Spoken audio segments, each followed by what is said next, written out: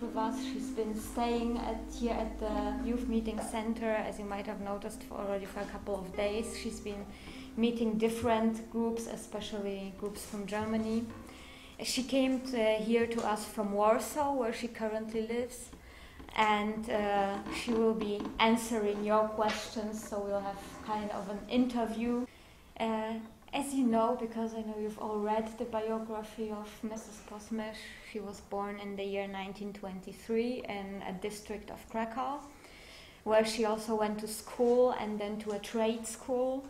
But during the wartime, she had to interrupt her learning, like many other young people in Poland. Then she was arrested and deported to the camp, first to the camp of Auschwitz, then to the camp of Birkenau. And I know you have prepared questions concerning the time before the war time, as well as the years after the war. So please try to ask your questions in a relatively chronological order, so that we can have some chronological guideline to follow. So, we're waiting for your questions. We would like to hear something about your family history and who your family was. Bardzo chętnie. Yes, I would love to. Mój tata był kolejarzem, zacznijmy od tego.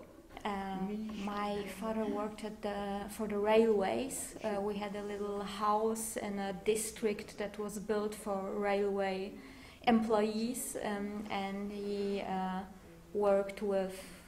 Yes, he worked at the railway, basically. Moja mama była urodzoną wieśniaczką, można powiedzieć. Pochodziła z takiej wioski. My mother came from a little and very picturesque village a couple of kilometers away from Krakow, and she was a housewife. Do wybuchu wojny ja uczęszczałam. And until the war broke out, I visited a middle school. It was a trading school. Miałam 16. I was 16 when the German army marched into Krakow, and immediately all the universities and all the higher schools were closed.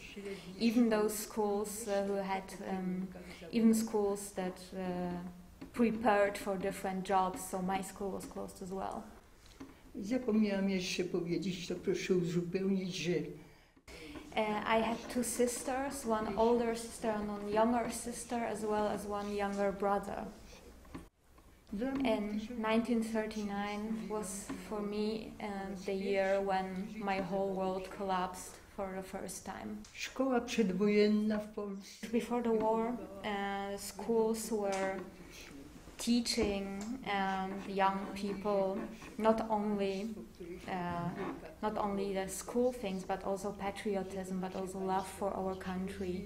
And we were all convinced that this country we were born in, that had been under foreign control for so many years, and that we have been fighting so much for, that this country is going to develop, is going to become a wealthy and powerful country.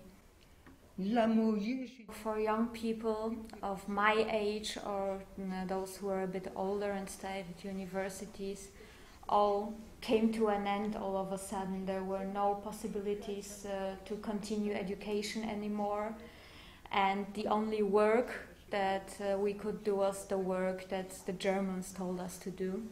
And in order to be assigned some work, you had to go to the so-called Arbeitsamt, the German employment office. Ci, którzy tego nie zrobili, nie mieli zaświadczenia, że zameldowali się w armii. Those who didn't do it, those who didn't register with the employment office and had no other job in the country, were sent to Germany to perform forced labor. No, żeby... And so in order to avoid deportation to Germany, I registered with the employment office, and I got a job assigned. Dlatego, że miałam trochę ze szkoły, znałam trochę język niemiecki. And because I had learned a little bit of German at school, back then it was the only foreign language that we could learn in school, I got a job as a waiter in a German casino. Było to korzystne, dlatego, że... And this was a good job because not only I wasn't hungry myself, but I also could sometimes take some food from this casino and bring it home, because there was a great hunger in the country at that time already. We had these food charts, these food bonds that we could exchange against food, but there weren't enough, and people were hungry, people were undernutritioned. I also got the chance to continue my education after all. W 1940 roku, już tak wcześnie, powstały tajne... Already in 1940, a system of secret schools was created, which gave young people the opportunity to continue their education in almost any chosen direction. And the secret schools were a part of the underground, were a part of the resistance. Z innego powodu też była ta praca dla mnie korzystna.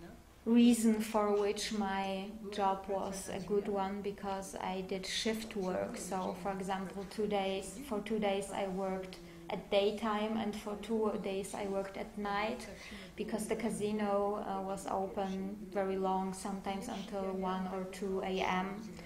And when I went to work for the night shift, then during the day I could go to school. And the lessons in this secret school didn't take place in one place only. Every now and then we would change the location. These were always private flats, and from time to time we moved to a different place just due to security reasons. Nauczycieli wprawdzie znaliśmy. We knew our teachers, but most of the time we didn't know their names, or at least their real names. To samo dotyczyło uczniów. It was the same with the colleagues, with the schoolmates. We were told not to enter into very close relationships, so that we didn't know each other too well, just in case. I w ten sposób trwało to. This was what the secret school looked like, and from the end of the year 1940 until 1942 I went to the secret school, and then in 1942 our entire group was arrested. Szczęśliwy przypadek chciał, że do tego mieszkania, gdzie była wyznaczona kolejna lekcja, trafiłam razem z, było jeszcze 4 kolegów. And one day, so it happened that me and 4 other friends, 4 other colleagues from school came to the place where the school should take place an hour earlier than we should. We should have been there at 6 p.m. We were there at 5 p.m. already. And then the Gestapo came and somebody must have denounced us. And unfortunately, with one of my colleagues, they found some secret papers, some information flyers that we were distributing. Siedziba Gestapo mieściła się w Krakowie. The seat of the Gestapo in Krakow was placed in the Pomorska Street, and already back then it was a place that was very well known among the Polish population of the city, and it was very feared. Nastąpiły oczywiście przesłuchania, śledztwa. Najpierw zostaliśmy, bo tam byli koledzy, więc... And then my colleagues and me were transferred to the prison in the Montelupich Street in Krakow, and from there we were regularly taken to interrogation and investigation to the Gestapo seat in the Pomorska Street. Nie będę się wdawała w szczegóły, aby opowiadać, jakie... I don't want to give you the details of these interrogations, because they were usually very, very brutal. Moja pierwsza wizyta Pomorskiej była naznaczona tym, że I remember when I was in the Pomorska street for the first time, I heard someone screaming in the basement of the building, and it was a horrible moment, it was a horrible feeling. Oczywiście przesłuchując The Gestapo investigators didn't pay attention to whether the person they were questioning was a girl or a boy. They were equally brutal to everyone. We were beaten, we were kicked. This was the usual interrogation method of the Gestapo. And fortunately, I didn't really have anything to do with this information flyers. But I actually knew that my colleagues were distributing these things. I knew that they were part of the Polish underground movement, because sometimes they would tell us stories, they would give us information that wasn't meant for the public. They would give us information about what was going on on the Western Front, on the Eastern Front. And we knew that they only could have this sort of information from foreign radio stations. And the Gestapo probably understood that they wouldn't hear much from me because I didn't really know much. So that's why my investigation was a bit shorter than in the case of the others. Already after 6 weeks I was directed on a transport. We would like to hear about the visions and dreams for the future you had before the war. You were attending school and A przed wojną jakie miała Pani marzenia, plany na przyszłość? No tak jak młodzi ludzie. Bardzo wiele rzeczy mnie interesowało, ale w gruncie rzeczy najbardziej interesowała mnie literatura. I think my dreams were like those of all young people. I had very many different dreams, but what I was interested in most was, I think, literature. I liked Polish literature very much, but also because I was learning German at school, I also got in touch with German literature, and I actually liked it very much. And unfortunately, my school had nothing to do with literature. It was a vocational school. It was a work school where we dealt with things like trade, like bookkeeping, but still I liked literature. Nawet pozwalałam sobie na próby. Back then I even tried to write some poems, and I think that I even preserved some of them until today.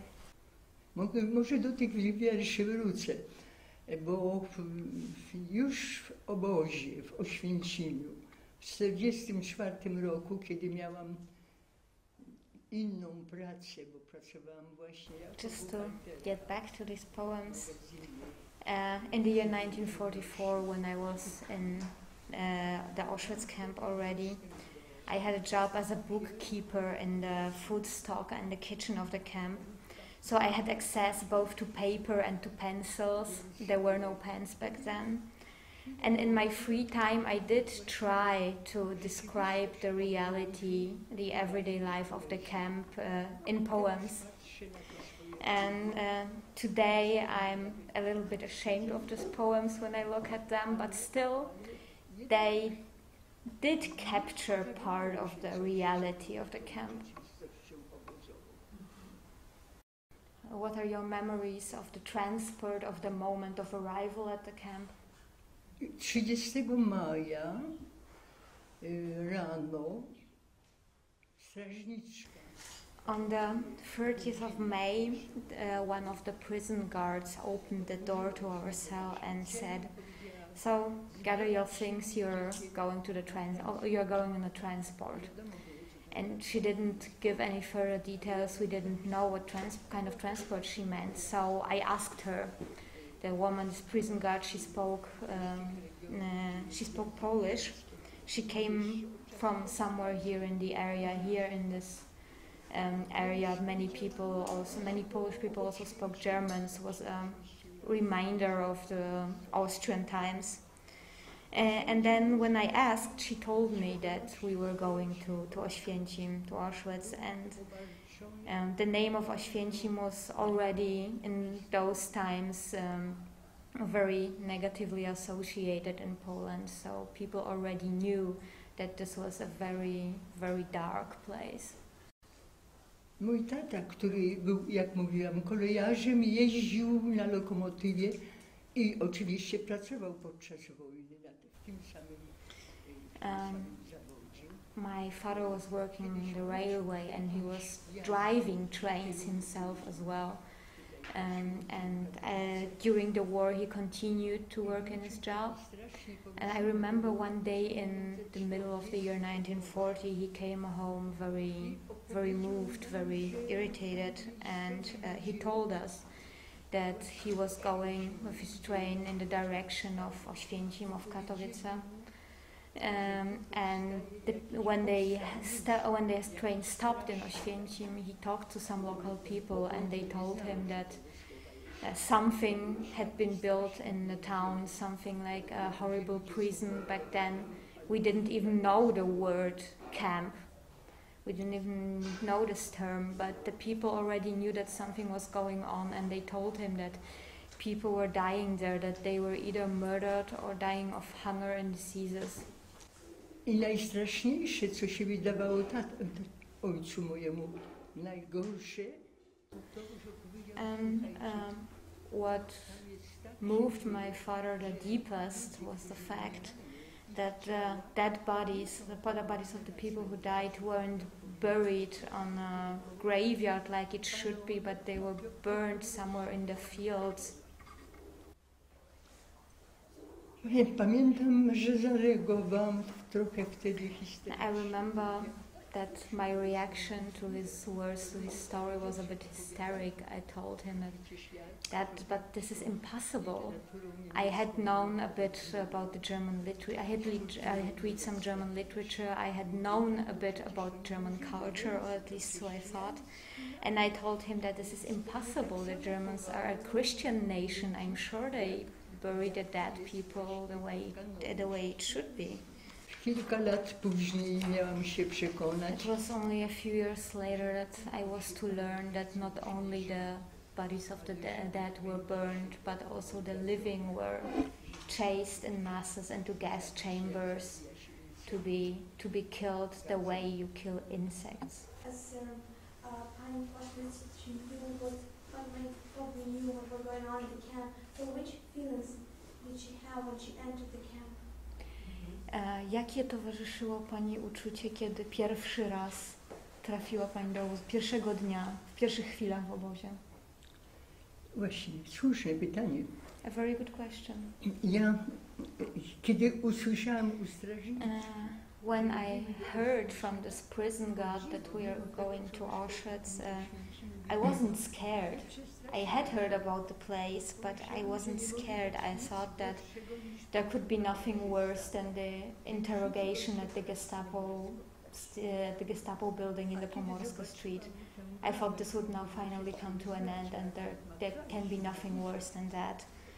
And when I saw this gate that you all know, this gate that says Arbeit macht frei, so work makes you free, I was even quite optimistic. I thought, oh, if work can make you free, I'm not scared of work. I've been doing many things in my life before. I've been always helping my grandparents out during haymaking in the village. So I'm sure I will be free at some point, because after all, my case, my investigation wasn't a serious one. I wasn't accused of serious stuff like having a radio or forbidden books or something.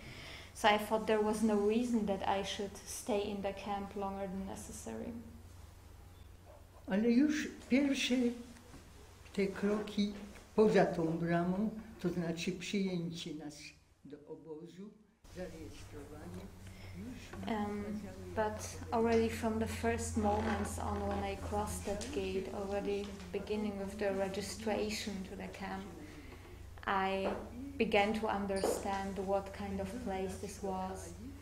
And first of all, we were directed to have a so-called hygienic sanitary bath. And I don't know if you know, but the women's camp in Auschwitz wasn't an extra structure, wasn't a separate structure. It was divided from and in the men's camp itself. So it was no separate structure. It was just a part of the men's camp that had been separated, and there had been a women's camp. That's why the women's camp in Auschwitz, in the main camp, lacked some infrastructure that the men's camp had.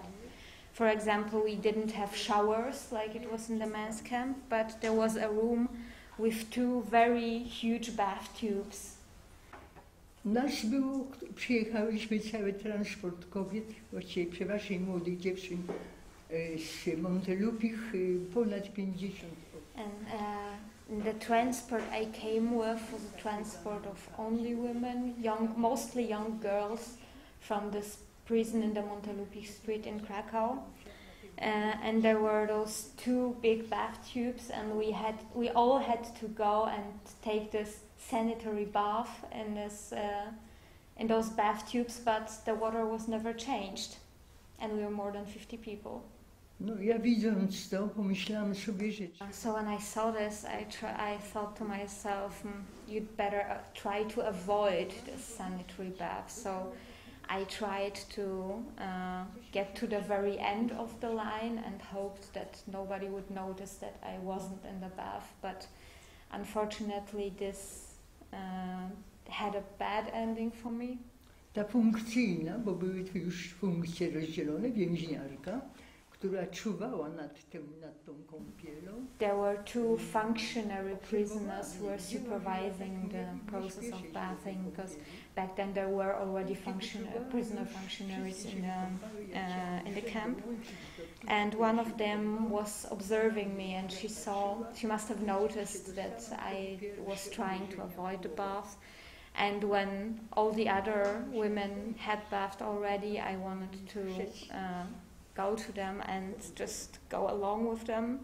She caught me, and that was the moment when I got when I was beaten for the first time in the camp. She beat me on the head, and she forced me to go into the bath, and this was my so-called camp baptism. Potem nastąpiła noc.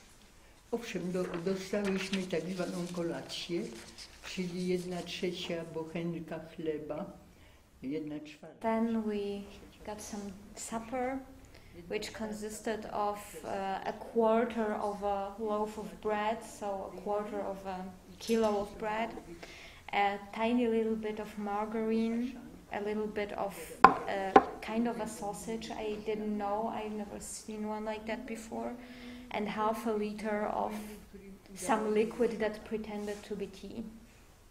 No i noc, niestety noc. This night, on the first night, I couldn't get any sleep because something happened that I did not suspect at all. There were hundreds and thousands of insects, these little insects that were biting you all the time, and you had to scratch yourself all the time. You could get absolutely no sleep. Then we were woken up at 3:30 a.m. And the block leader ordered the so-called Kaffeeholen. This meant that a couple of the prisoners from the block had to get some other liquid, that would serve at our breakfast. This was the so-called block eldest. This was a prisoner functionary who had the function of a leader of the block. So. No naturalnie to można było tylko wypić ten płyn, bo już... And on this day, this liquid, this coffee was our entire breakfast, because the day before no one had told us that the bread we received the evening before should serve both as our supper and as our breakfast. Nobody told us that we wouldn't get any normal food in the morning, so we all went to work hungry. Będę się skracać, bo to opowiadanie o każdym. I'll try to make it short because if I try to tell you about every single hour of this first working day in the camp, I think this will take too long. So on this first day we returned to the camp from work at 5 p.m. And at 1 p.m., although we didn't exactly know it because none of us had watches anymore, all of our belongings were taken. And there came a car from the camp which brought our lunch in the form of some soup. Miałyśmy już z sobą On the day before, all of us had received a small dish, a small bowl and a wooden spoon which we carried with us. It was attached to our belts, and that's we got they poured the soup into this dish, but it was very little. It wasn't even half a liter, and it also wasn't real soup. It was more like water with a couple of maybe potatoes in it. And as a result of all this, we had to already on this very first day we had to carry 4 people back to the camp because they were just too weak to walk on their own because of hunger and because of the hard work we were doing. I takie były następne dni. And that's also exactly what the following days were like. And the first work we were doing consisted in preparing grounds to be sewn again. So the ground was frozen because it was winter, it was cold, and we had to hit the ground apart so that it isn't that hard and that concrete anymore. And when we were done doing this job, the next job we were meant to do was to clear the river Soa from the water plants that covered the sides of the river.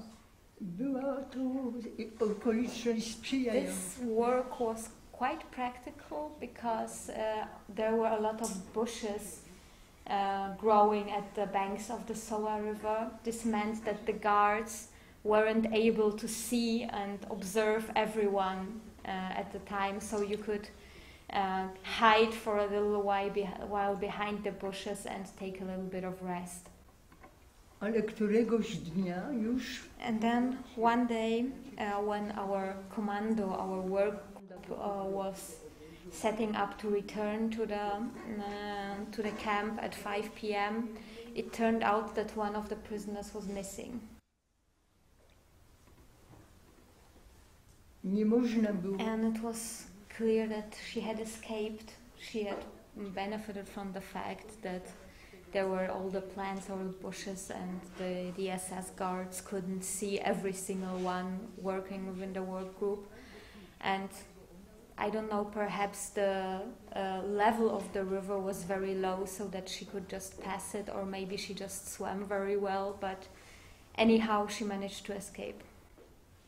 Dla nas nastała straszna godzina, no bo wiedziałyśmy już, że w takich przypadkach w obozie męskim następuje dziesiątkowanie. It was a horrible day, a horrible moment for us because we knew what happens in the men's camp in such a situation. We knew that when in the men's camp someone escapes from the work group, then the entire work group or perhaps even the entire barrack will be decimated. It meant that they would let the whole work group stand in line and they would count like 1, 2, 3, 4, 5, and every 10th person would be shot just at random as a punishment. And we were convinced that the same would happen to us. So I can't describe you what it's like when people are faced with such a situation. When we were told to stand in line, the women were fighting for the places. They were trying to count which place in the row would be every 10th one, and they tried much as possible to avoid this place. And then after about 1 horrible hour of waiting, an SS officer came riding a horse, came from the camp. We were told that it was the commander of the camp, and he told us to march back to the camp. No, ale na tym jeszcze się nie skończyło, bo po powrocie do obozu. On the way back to the camp, of course, we didn't feel any safer because we knew that they could still kill every 10th one of us in the camp.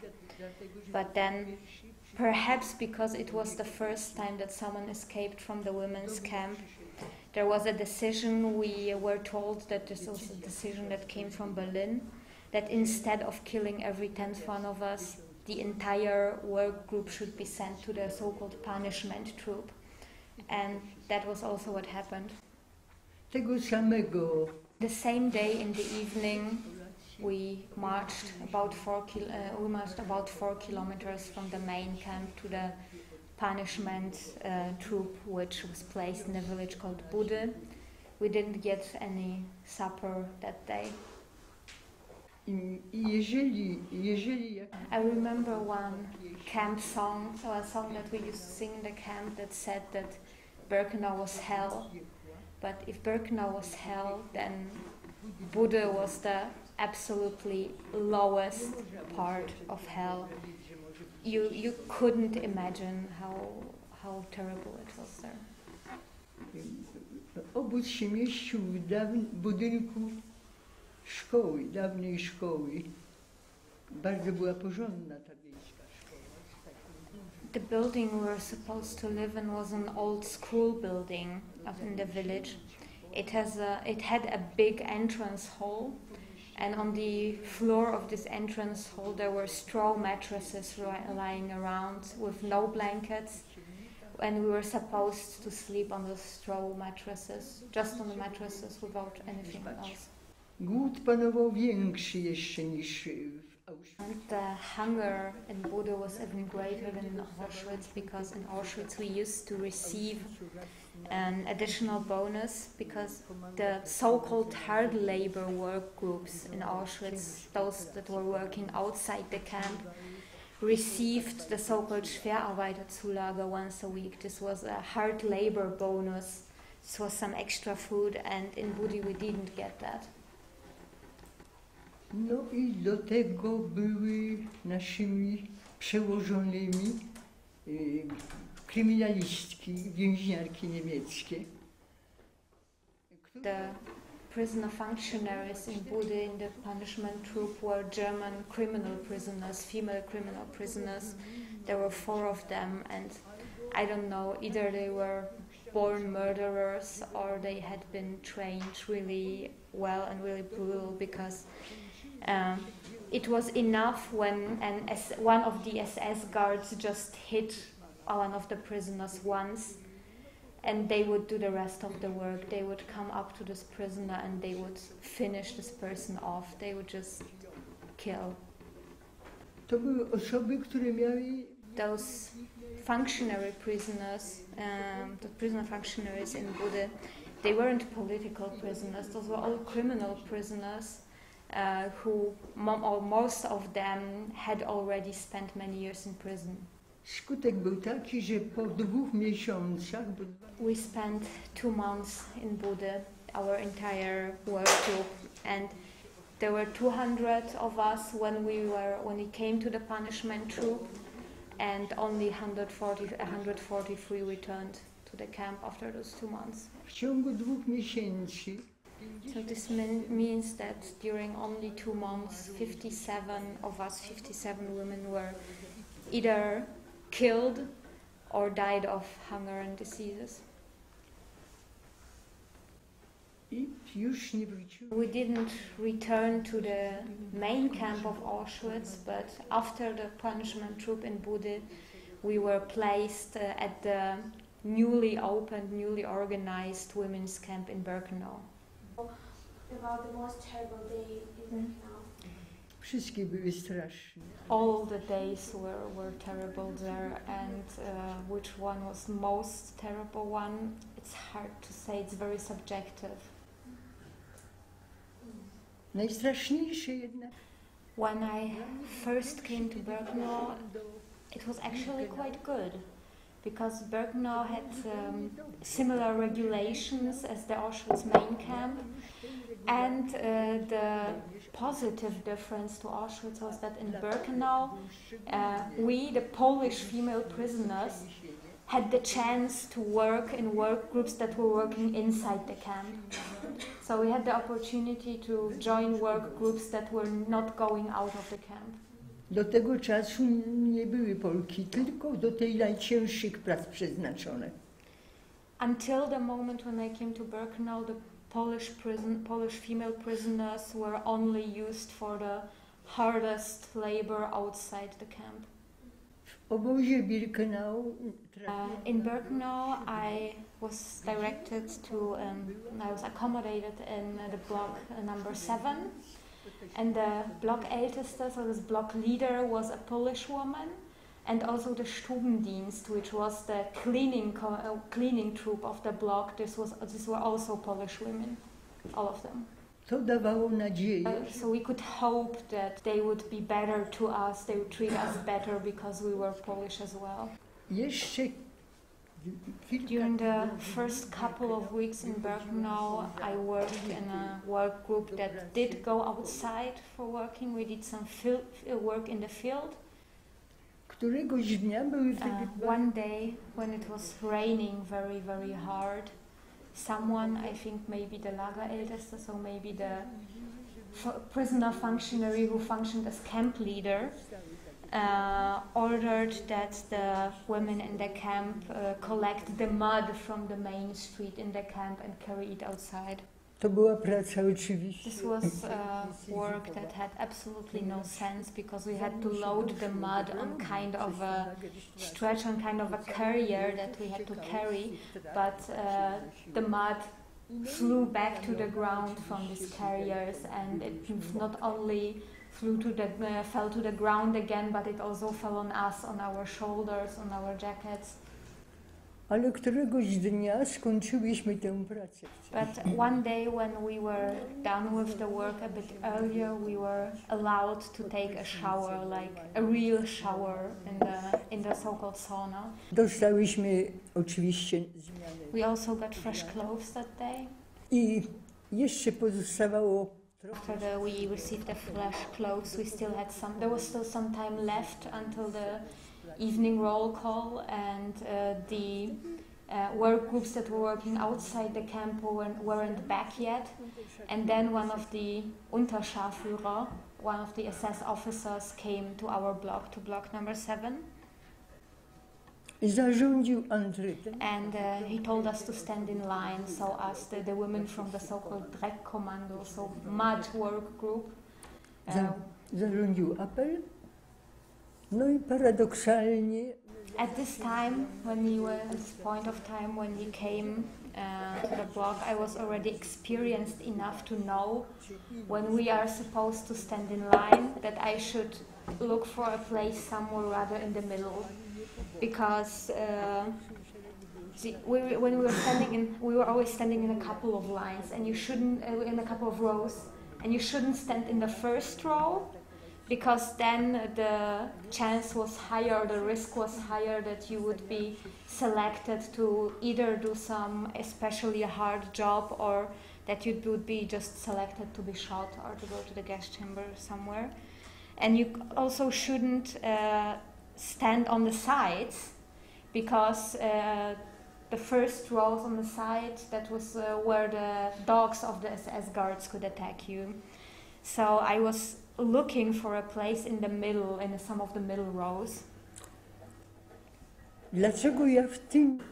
I knew that I shouldn't stand in the first row, but for some reason, and until this day I don't know which reason, on this day I stood in the first row actually. I ten SS-man przechodził. And the SS officer was walking along the row and he was pointing at different women and he said like you, and he pointed at me as well. Nie wiedziałam.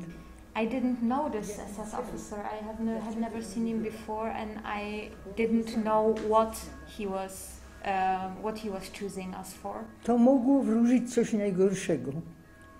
It might have just as well been something terrible. But it turned out that this SS officer was head of the camp kitchen. I te osoby, He które... was looking for women for the so-called Shevchuk, so he was looking for women who would peel the potatoes for the camp kitchen. I z tym wieczorem... And this very evening turned out to be my first step in the direction of surviving the camp. To była praca. First of all, the work we did it under the roof. We did it inside, and this was a very important aspect if you want to To była survive. praca na siedząco. Obierało się kartofle na siedząco. We were also allowed to sit while we were working, so we were peeling the potatoes while sitting. A czasem kucharki And the camp cooks, so those who are concerned with the real cooking, would sometimes even bring us some food. być może dlatego, że ja przez... Probably it was just thanks to this work, thanks to the fact that for 2 months in a row I wasn't that hungry, I wasn't that tired. I could survive the typhus that I contracted in November 1942. I kiedy wróciłam po przeżyciu tyfusu i potem... And so I survived the typhus, I survived the diarrhea. And then after going through those illnesses, I returned to the kitchen. And for 3 more weeks I worked in this group which was peeling the potatoes. And then the head of the kitchen chose me and a couple of other female prisoners to work in the proper kitchen. So to work with the kettles where the soup was cooked. Because by then the typhus had spread very widely in the camp and there was a real epidemic of typhus in the camp, and there weren't enough women to work in the kitchen. Praca przy kotle nie była łatwa. The work in the kitchen wasn't as easy as it seems. The kettles with the soup were very heavy and we had to carry them out ourselves. So carrying out a kettle with 50 liters of soup with 2 people, with just 2 women, it was a hard job. But still, the work in this work group in the kitchen gave you a little bit more of a chance to survive. I co najważniejsze... And the good thing was that the entire kitchen work group was transferred to another barrack.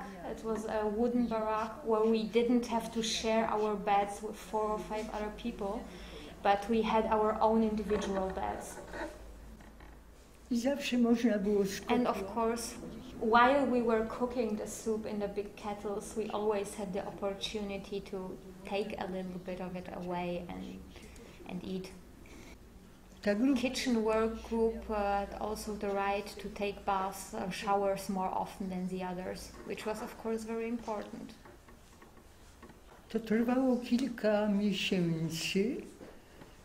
So I worked in this kitchen work group for a couple of months, and then in June 1943, a group of female SS officers arrived in the camp. They came from other concentration camps in Germany. I wtedy znów nastąpił zwrot. And then my camp career, if I might call it that way, changed again. Ten dzień pamiętam i zapamiętam do końca życia. I will remember this day for the rest of my life, I think. That was the day when a new Aufseher and a new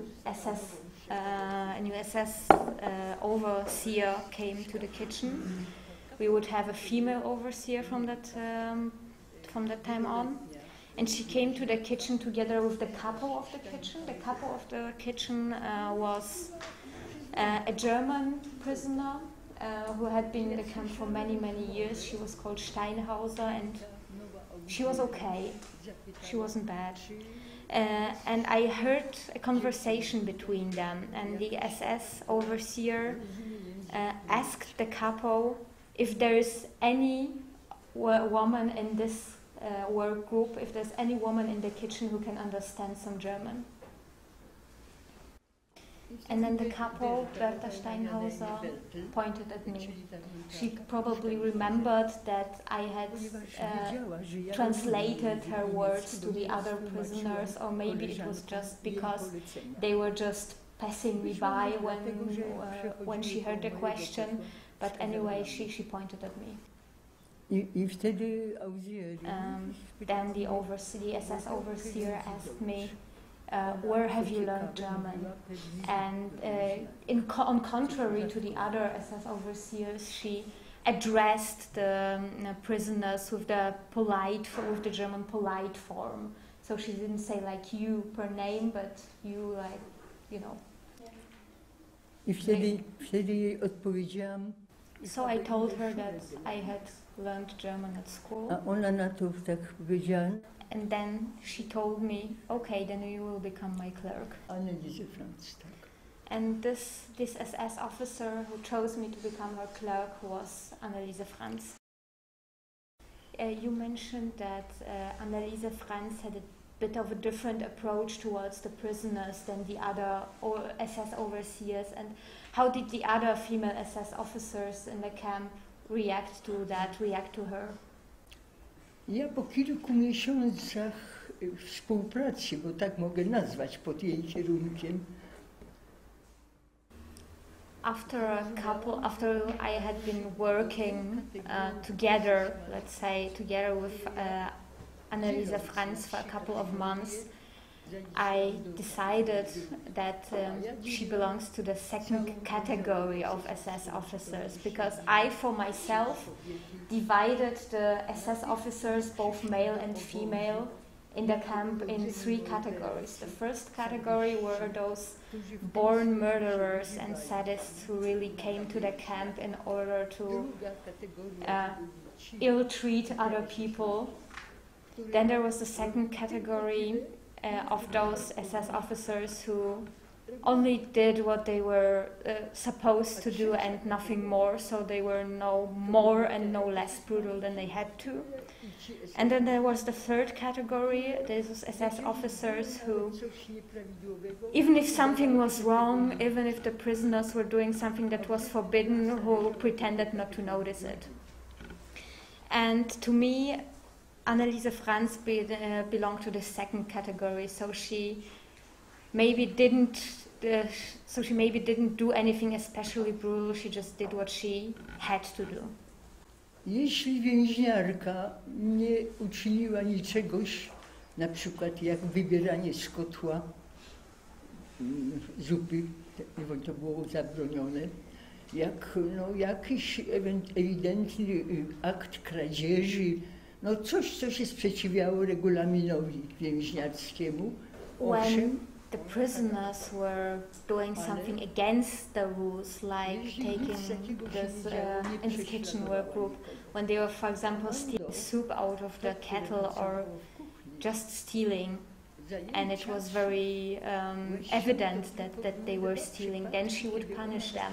But otherwise, if everything was okay, if no one did anything wrong, she didn't persecute anyone. And she also never punished anyone herself. She never hit any of the prisoners. The only thing she did was when someone did something wrong, she wrote the so-called Meldung. She wrote a report. And I think during the entire time when she was the overseer of the camp kitchen, she only did it twice.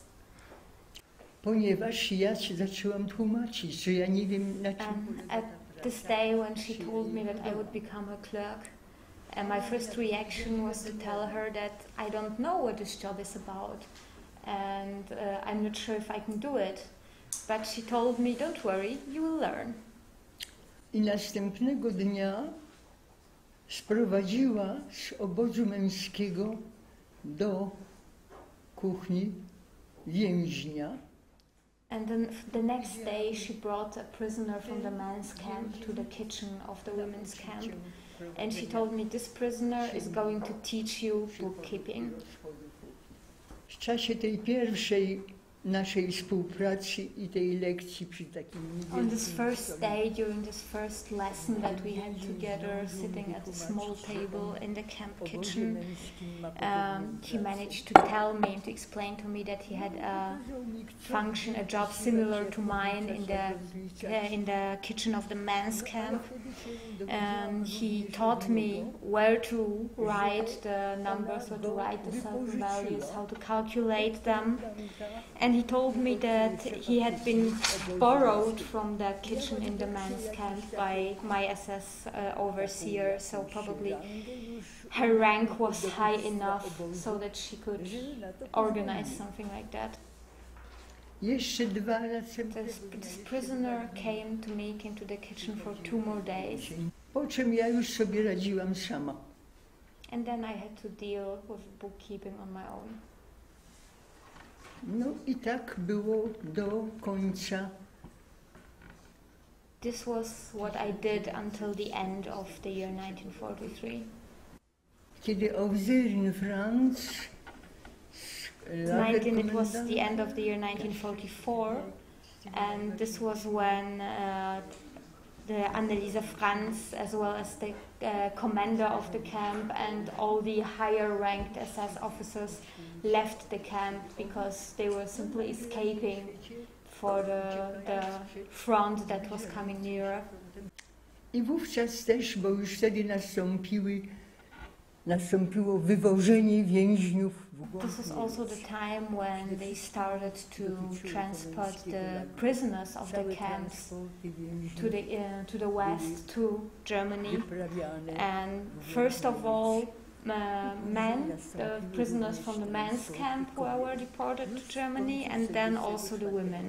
Pierwsze transporty dotyczyły. The first transports were transports of Russian prisoners of war. There were not many of them still there, but there were some, and they also transported Russian women away. Obóz Birkenau. B sector of the Birkenau camp was meant to be closed, and we were transferred to section B2B. W styczniu 1945 we were evacuated in January 1945. We had to leave with a transport as well. Te ostatnie miesiące spędziłam w Ravensbrück. And the last months I spent in the camp of Ravensbrück. The camp was so full that there was no place for us in the barracks, in the blocks anymore. So we had to sleep under something that looked like a circus tent. We had to sleep on straw mattresses that were laid on a stone floor. And after 3 weeks, a part of my transport, like around 150 people, were sent to the satellite camp of Neustadt-Glewe, where we were accommodated in former military barracks that served for the air defense before, but they were, when we were accommodated there, they had already been abandoned for some time. 2 maja 1945 roku. On the 2nd of May 1945, we were liberated by the Americans. And on the 8th of May, together with a group of about 20 other women, we departed to Poland. There were no means of transport, so we had to go by foot. So can you remember of any SS woman who was in your search? Czy pamięta Pani jakieś oficerki SS, które zaliczała Pani do tej trzeciej kategorii? do tej najlepszej. Tak. A Wizerin Becker też była szefową kuchni. No ja. A Wizerin Becker trafiła do naszej kuchni For w example, 1944 the SS officer Becker, who came, was also one of the commanding officers of the camp kitchen.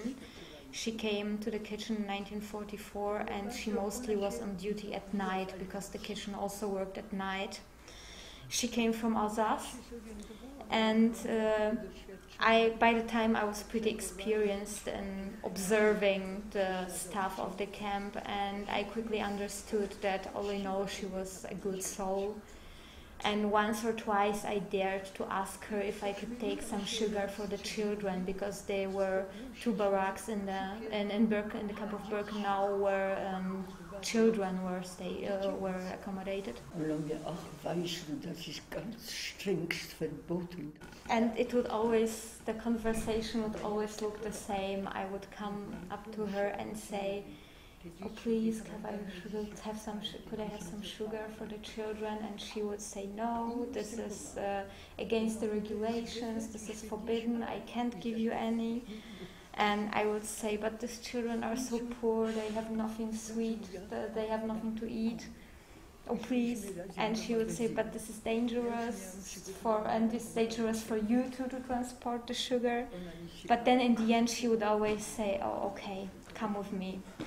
And then I had a little bag made out of material I had prepared already, and she would give me some sugar, and then I would take the bag and smuggle it to the barracks where the children were. And she always said to me at the end, when she had given me the sugar, she would always tell me, "Just don't let them catch you." Ja muszę jeszcze wyjaśnić. I need to explain to you that there were 2 so-called Kinderblocks in the camp of Birkenau. These were children barracks. To były dzieci. These children were children of families that were deported from the region of Zamość. This is southeastern Poland, actually quite near the Ukrainian border. There the SS had a big action, and they were burning down villages and settling people out from there, because there was a great partisan movement in this area. There were also some Ukrainian children in these blocks from Ukrainian villages. To były dzieciaki And these were really young children between 4 and, let's say, 8 years of age. Obozie. So in the women's camp itself, there was nothing like a revolution. Of course, there were some, I don't know, either individual women, or I don't know if it was an organized thing, but some of the female prisoners did some forbidden things, like writing down the names of those who died or were killed or received that deadly injection. But there was nothing like an organized revolt. However, there was, for example, the revolt of the Sonderkommando, which we could see actually from where we were. It was in 1944, and the crematory where this revolt of the Sonderkommando took place was very close to the women's camp, so we could have seen it. Of course, back then, when it happened, we had a Lagersperre, so this means we weren't allowed to leave the women's camp. But through the gates, I could see the people escaping from this crematory. I saw them running along the wire of our part of the camp. Głośny był również bunt jednej więźniarki. What I heard about, I didn't see it myself, but it was quite a quite known story in the camp, was when one single prisoner tried to revolt, tried to act. There was a transport that came, and it was directed to the gas chamber, like instantly, directly. And one of the women, she probably understood what was going on. And then she attacked one of the SS officers and tried to take his weapon away. but she didn't. Unfortunately, she didn't succeed. She was killed, and from what I heard, the entire group that she came with was exposed to even more suffering as usually, because they got a smaller amount of cyclone B when they were sent into the gas chamber, which meant that they were dying, that they were suffering for a longer time.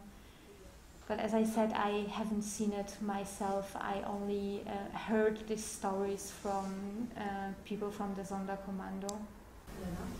During your time in the camp, was there something you never stopped believing in? Ja niechętnie odpowiadam na takie pytania, dlatego że I don't really like this kind of question, because I don't want to come across like someone who's fighting for some specific issue, but I understand that you didn't mean the question that way.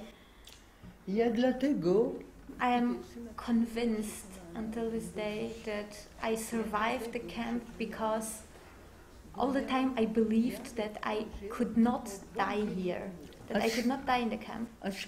And this was for a specific reason. In the 5th grade of primary school, we had a Catholic priest who was teaching us religion, and he told us that for 9 months at least we should go to confess each first Friday of the month. We should confess and we should take the communion. Smart a kid as I was, I asked him, but why? Why should we do that? This priest's teacher was normally very severe, and he didn't like it when we asked too much. Ale odpowiedział mi całkiem poważnie I spokojnie. But when I asked this question, he answered in a very calm and serious manner, if you do this, so if you confess and take communion for 9 months in a row,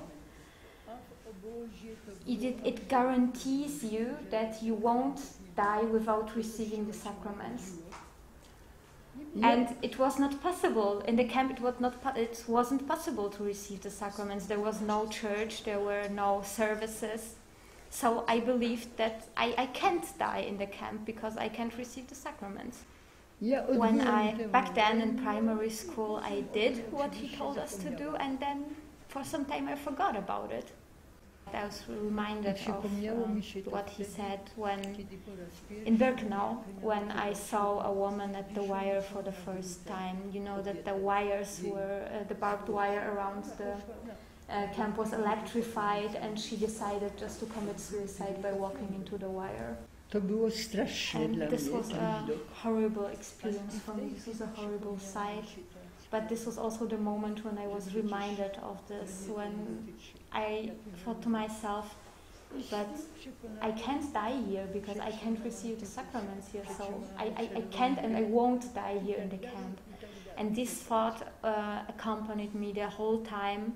I survived typhus with it, I survived diarrhea with it, and it helped me stay alive. If it's true that believing can cause miracles to happen, then it was just it was a miracle. Have you found new friends in the camp? And if you have, how important has it been to you? To było najważniejsze. It was the most important thing, actually. Pierwszy raz For the first time, I understood how important friendship was in the camp when we were at the punishment troop in Budy. Our task there was to clean some little lakes, from water plants. Pracowałyśmy w wodzie. During this work, we had to stand in water that went up to here somewhere, and our task was to load the water plants that we took out from the water on some kind of carrier and to carry them out. Byliśmy dwie zawsze, jedna w tyle, druga na przodzie i z tymi szuwarami wychodziliśmy. And there were always 2 people needed to carry such a carrier with these water plants on them. And so I always had shared this carrier with a young girl from Krakow. Later I found out that she had studied at a music school, she actually could play the violin very beautifully. Przy mnie wyglądała jak dziecko. Bardzo, bardzo niewielka, w każdym razie niższa ode mnie. In comparison to me, she looked like a little child. She was small, she was very thin. I to ona, ja w pewnym momencie powiedziałam, ja już w tej pracy But still, it was her who supported me when we were doing that job. In some point, I arrived at a point where I said, okay, I'm staying here, I'm staying in the water, just let them shoot me, I don't care anymore. Because when the prisoners that were working in this lake didn't come out of the water, then the SS guards would shoot them. But she would always tell me, oh please, don't give up, just another 15 minutes, think about it, it's only 15 minutes. Of course we didn't have watches, so we didn't know when actually 15 minutes went by, but at some point then I would say again, oh, continue on your own, I don't care, let them shoot me. And she would always say, you've already lasted 15 minutes, so another 15 minutes, it's not so difficult, you're gonna make it. And then at the end of the day, she would tell me, you see, we survived. I told you we would. And that's how we managed together. I to ona, ta krucha istota. And it was her, it was this little girl whose fingers were like the legs of a bird. It was her who helped me survive, although I looked so huge and powerful in comparison to her. To był pierwszy. And for me this was the first example of how a man's will and man's or woman's inner power can help survive the most difficult moments. Drugi raz to się The second time when I experienced it, it was already in Birkenau, and by then the time I was sick. I was sick with the so-called Durchfall, which meant diarrhea, and it was in the circumstances of the camp, it was just as deadly as the typhus was. To był listopad 40. It was in November 1942. I contracted typhus, and the administration of the camp decided that there should be actually a camp hospital also for the women's camp, because before there was a kind of a hospital for the women's camp, but it was a place rather meant for dying. And in 1942 the administration of the camp decided to, after all, organize a hospital where people could be actually cured as well. It's because the typhus had spread so widely in the camp that it was not only dangerous for the prisoners, but it also became dangerous for the SS staff of the camp. The lice, those insects that spread typhus, were basically everywhere, and for them it was no difference if they bite a prisoner or an SS officer, so it was equally dangerous to all. And from among the female SS officers that had direct contact with the prisoners, 3 contracted typhus and 2 died. So in order to set up a camp hospital for the women's camp, the administration of the camp sent a group of doctors. And so these were all prisoners, but they were all professional doctors who really studied medicine. I was already cured from typhus, but then I got another equally deadly sickness, the diarrhea that I mentioned already. It's a very dangerous illness because basically you're bleeding all the time. It was bloody diarrhea, and you could just as well die from it. I was in block number 24, and 2 doctors would always come to that block. One of them was a bit older, a bit more experienced, maybe about 40 years of age, and the other one was a young doctor, his assistant, who was a student of medicine. They could hardly do anything because there was simply no medicine, but they tried, and they tried everything they could. Doktor Monkowski. And this older doctor, Dr. Monkowski, I remembered his name, and I even wrote a short story about him later. He saw that I was in a very bad state. He saw that I was too weak to even raise my hand. And then he told me, please make it through this one last night, and in the morning I will bring you some medicine. The doctors, before the roll call in the evening, they would always return to the men's camp because they needed to be present at the roll call there, and they came back in the morning. And this night, it was for me possibly about the same like a prisoner who is sentenced to death and is waiting for his execution on the next day. Wreszcie usłyszałam.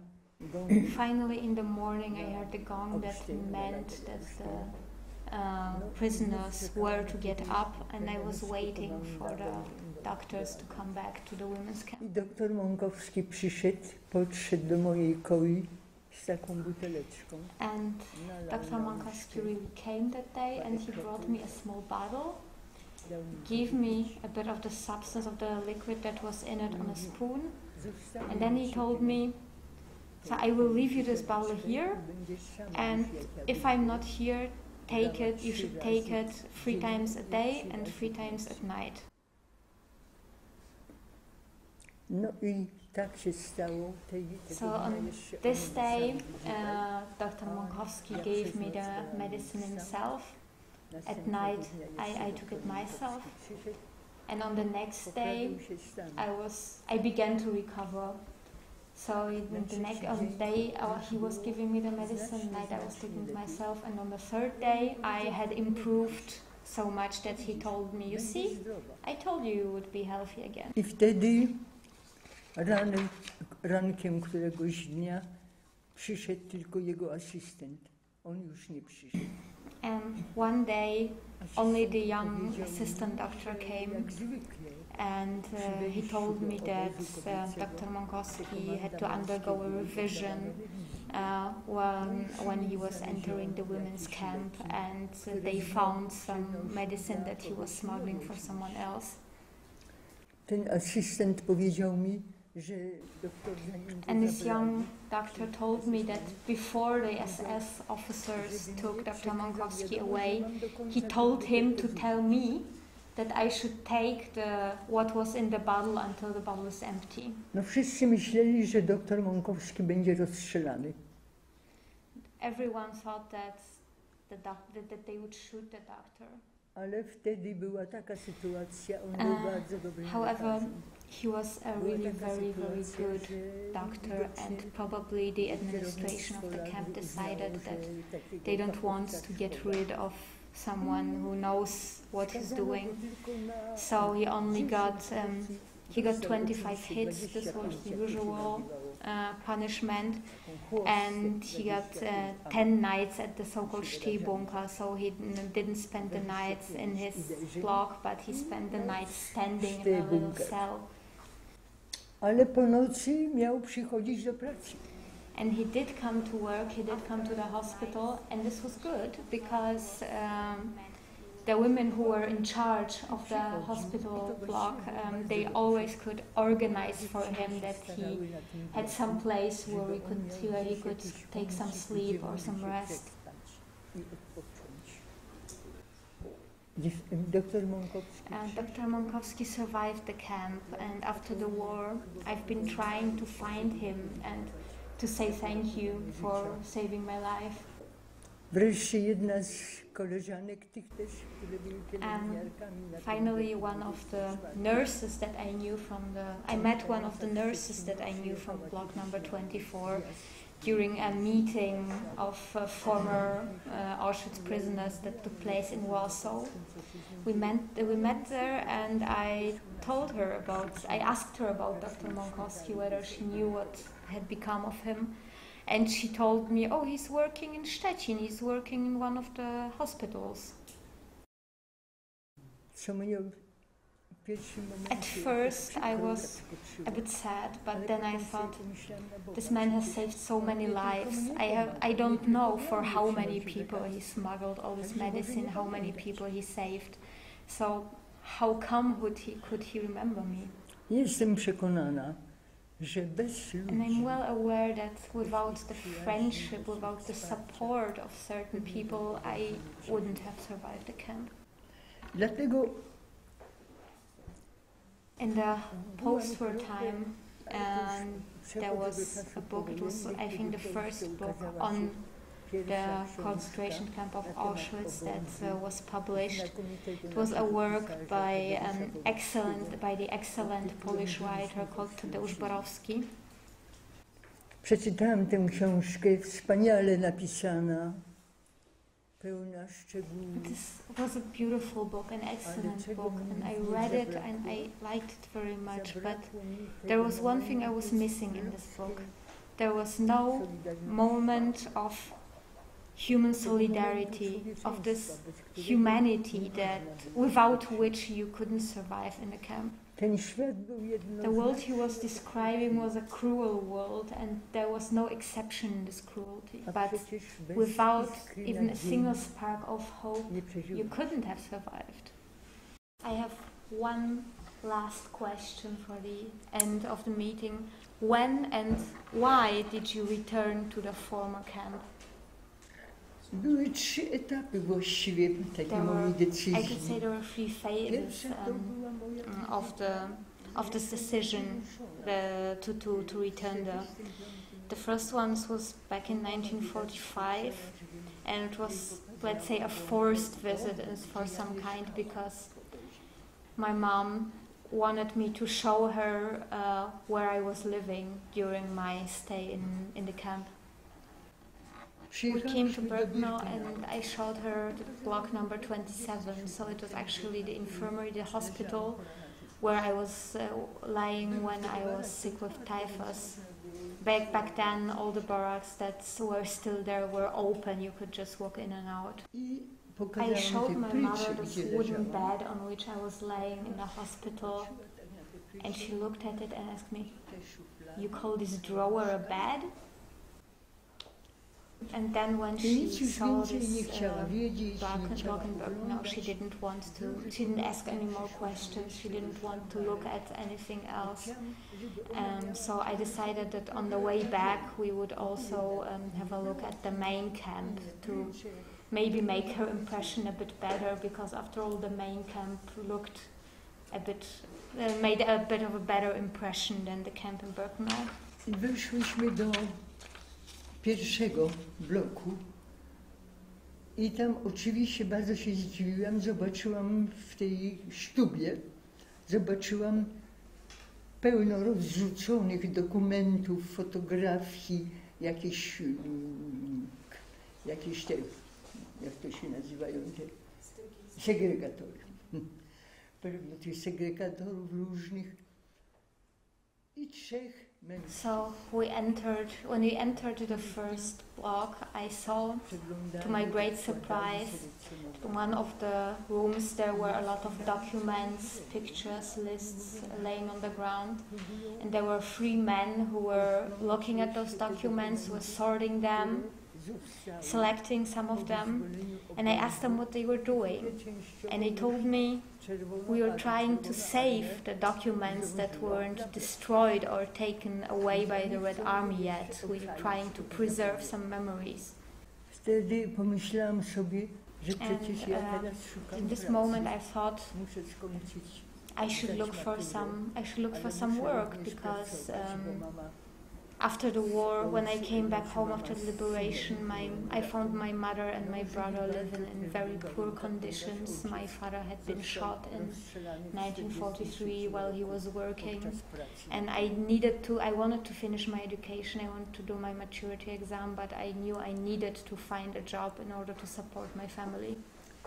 I powiedziałam, ponieważ ja pomyślałam sobie, że może bym tutaj dostała pracę, ponieważ musiałam pracować, żeby właśnie pomóc I thought maybe I could work here and help them out with sorting all those documents. So I asked those men who were also, all three of them were former prisoners as well. I asked them if maybe I could get a job here and help them out. And one of them asked me, "How old are you?" I told him I was 22. He asked, "Have you passed your maturity exam yet?" I told him, no, I couldn't do my maturity exam because of the war. And he told me, go and get an education, you have a whole life ahead of you. This was his decision, and I was crying when I left the main camp. But on the other hand, on this day, he showed me the way that I was to go for the rest of my life. However, I could not forget these people that had stayed here in Oświęcim, Auschwitz, out of their own free will. I thought about them all the time. Later I got a job at the Department for Literature of the Polish radio.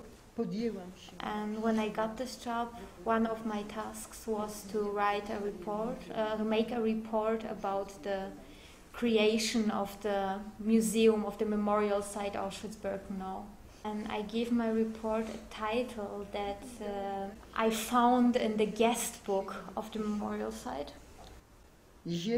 This sentence that I found in this guest book said, "This is the ground where the dead are most present."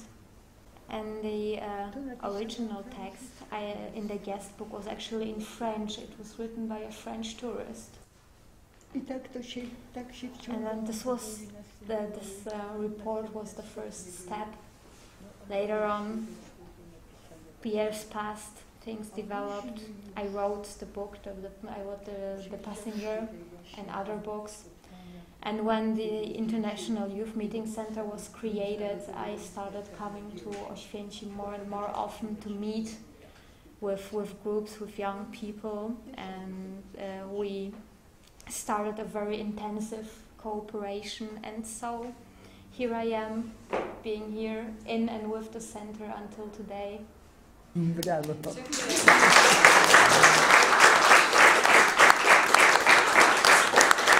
I just have a little thing to ask you for, because I haven't been active as a writer for a couple of years already. The Christ of Auschwitz was my last novel, and meetings with young people like you are right now what fills my life most. And I would like to ask you that you carry this memory further once you are in there. Don't let this memory die, because I think that we owe it to all those people who died here, to all those people whose blood the grass in Oświęcim grows on. So please, just don't let the memory fade away. No.